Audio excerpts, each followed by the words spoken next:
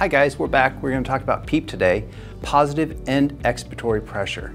This is the new standard that we're going to. Our department just recently got these to go on our bag valve masks. Obviously they're on all ventilators.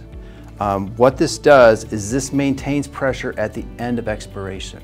When you recruit alveoli, you recruit it by bagging the patient. Positive pressure ventilation recruits alveoli. A PEEP valve maintains recruitment. The two ways that you increase oxygenation in a patient is FiO2 and PEEP. And so if your SATs are not coming up and your FiO2 is at 80, bump that up to 100, bump your PEEP up to 10.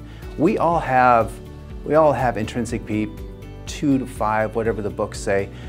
So if taking this, I know we were dialed in at my other job for years, don't go past 5. Now we have the leeway to go all the way up to 20, and we just go up in increments. And so I'm going to show you how this works on our pig lungs. Place it in here. You want to dial it to where you want it. You do proper bagging techniques, one-handed. And you can see that the positive pressure is recruiting the alveoli,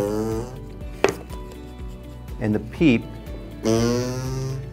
is maintaining recruitment.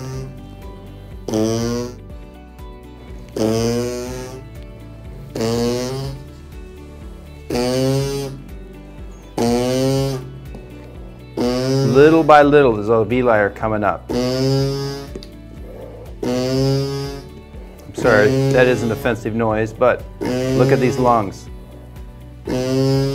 Now look what happens. Let's say, oh, I need to suction the patient, or I need to take them off the ventilator, or we have to move them. You take it off. I've got all this recruitment, but now I take this off. Look what happens. All that work you did, it's gone. And you're going to have to start over again. So once you get this on, clamp it.